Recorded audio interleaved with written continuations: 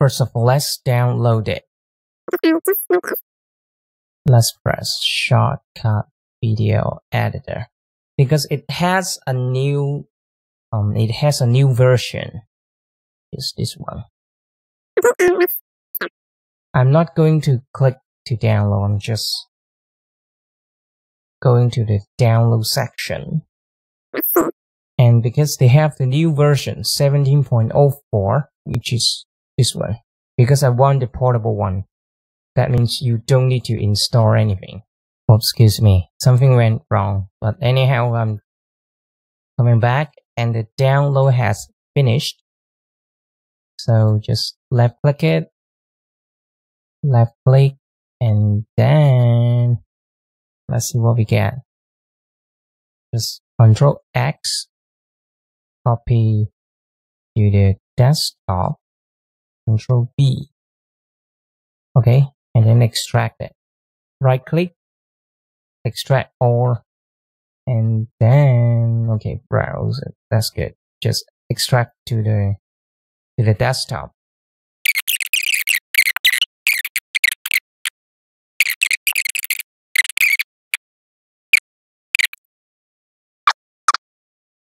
Yeah, seems like it works, and just follow the download we just did earlier. Let's go to our Shotcut video. Double click the folder, and I'm looking for the execute file. Left click, double click it, and run. So basically what you will see is like this. The very first thing I do is I just go to timeline, left click it, and then you will see a timeline here. That's the most important part. Just quit this one. When you get into it, Control O. When you select the footage, it will be like this. So, and you have no way to change the canvas. Let's undo it. And basically what I do is I go to setting. And then you just check whatever, just click whatever resolution you want. Let's do 720. Oh no, I mean 1080p and 30 FPS. And you see a 1080p canvas here. So when you Control O to import footage, you will see it like this. So when you drag the footage to the timeline, to the leftmost of the timeline, what you can do is, excuse me, you can just put your hand and then left click, and then you see the color of the clip has been changed to deeper blue. And what you can do is you go to filter. So the filters, you click to add a filter. There's a plus sign. You just look for rotate. This one, that's right there. You can just change this, like you can use the audio filter, video filter, or your favorite filter, but I'll just go to the video filters, and then I'll pick rotate. Okay, left click it, and then you will see this. And then you can just change the rotation and the scale. And what I do is I change the rotation. Usually it's 270. Oh, excuse me. 270. And then you will see like this, right? It's not going to fill up the whole screen. So I'll go to scale, and then I just enlarge it. Or you just resize it to a smaller scale. You can also do an offset. That means going up or down. It depends on your clip. If your clip is going like this, okay, hold on. It's like this. Then the X is left or right. and the Y is top or bottom. So it really depends. What I do is simply change it to 270 and then I enlarge the scale to fill up the screen. Let's say I want to do some color correction.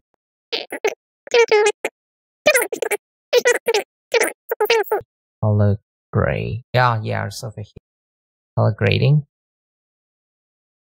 And then you just change the scroll wheel. It doesn't have any presets, but anyhow, it doesn't affect much.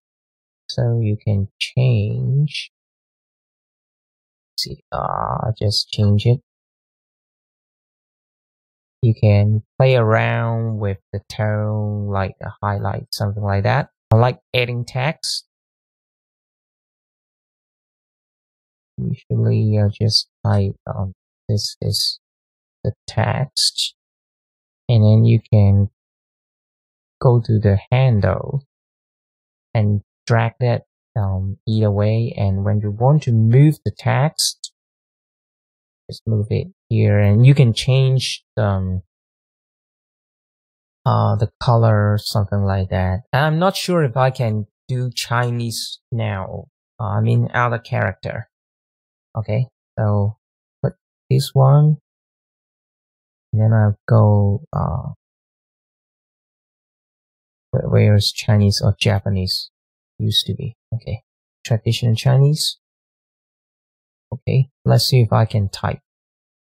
I'm not sure because I couldn't do it in version 17.02. So yeah, it comes up with let's see if I can type Cantonese. Wow, yeah, I can type D because this is the Cantonese character that doesn't exist in formal Chinese. Okay, very good. Okay, yeah, very good. Anyhow, I'll just remove this one. And let's say if I want to add a vignette. What is a vignette? It's like this one.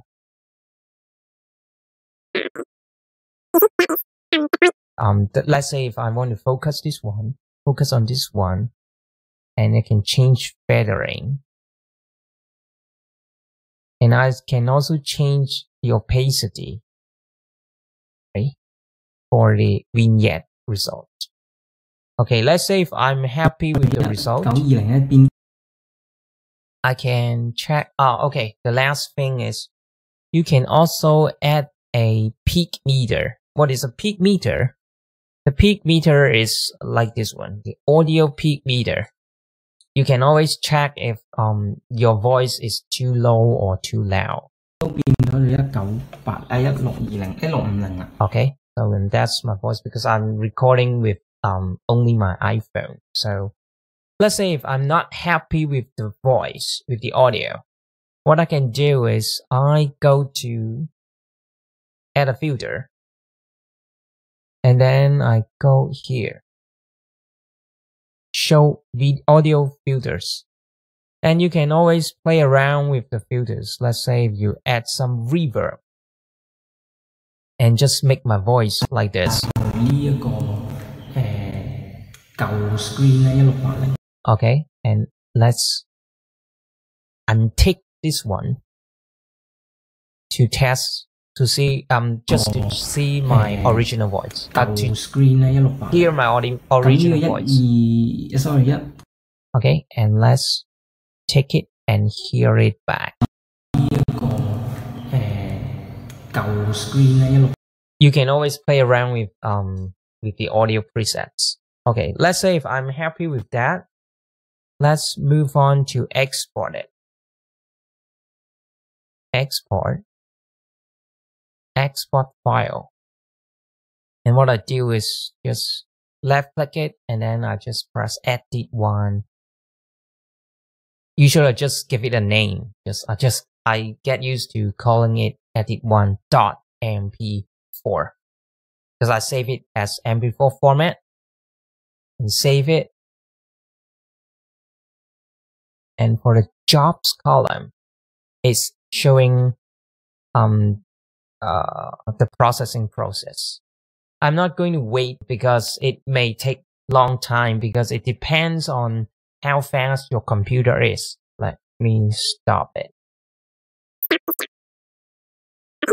Control Q to quit. And so basically that's my tryout on the Shotcut Video 17.04. Okay, thank you. Bye bye.